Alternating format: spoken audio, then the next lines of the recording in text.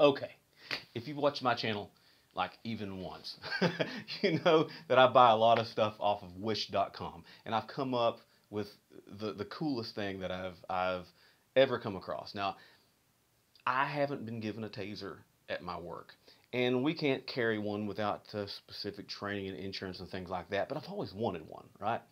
So because it would save so much trouble sometimes, and so much trouble of having to put hands on somebody when you wouldn't really have to. Harmless, well, harmless in the long run, electric shock. So anyway, what I found on Wish.com is a generic taser. It's generic taser. And it comes with some Chinese and some poorly translated Chinese instructions. It's just not very helpful. You get 3 cartridges. And for those of you not really familiar with a taser, which I don't know who you would be, don't tase me, bro. Anyway, what this is it's a stun gun. You know, of course, it's got the laser sight. See the laser? It's got the laser sight to point where you want to. You can touch it to them and stun them. That's great. But where this thing really shines is you have these.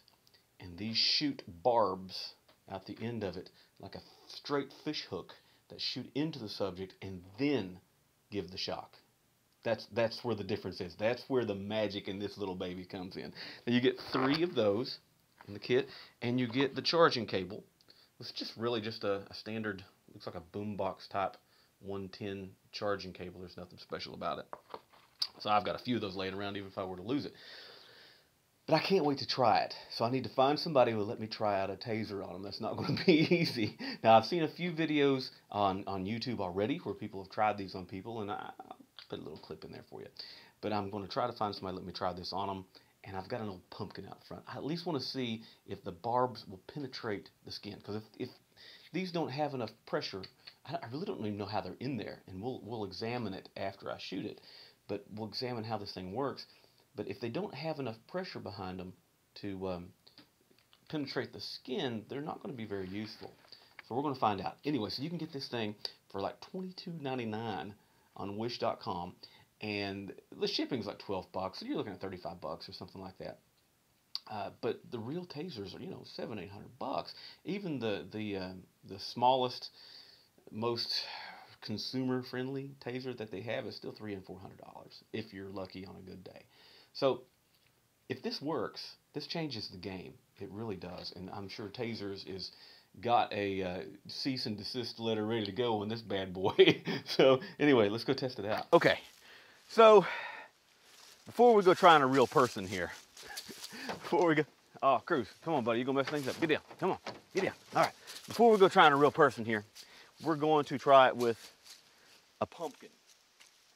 Because I don't know, that just feels safer. You know what I'm saying? All right. Police glasses on here. And we're going to put the cartridge in the taser. There we go. We got a car coming. That should be interesting. Okay. All right. So I can see my laser dot on my thing here. And here we go. Cruz, don't be scared, buddy. Oh, shoot. It didn't penetrate. It didn't penetrate the pumpkin. We'll see what happens.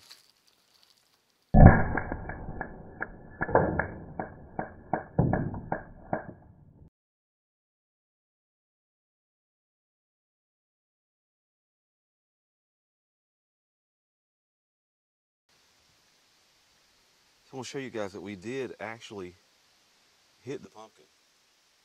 That's from the taser. So it actually punctured the shell. It just didn't stick in. I guess the consistency of the pumpkin is not quite skin. It didn't stick in, but we hit it. So anything touching those wires would have got a good shock.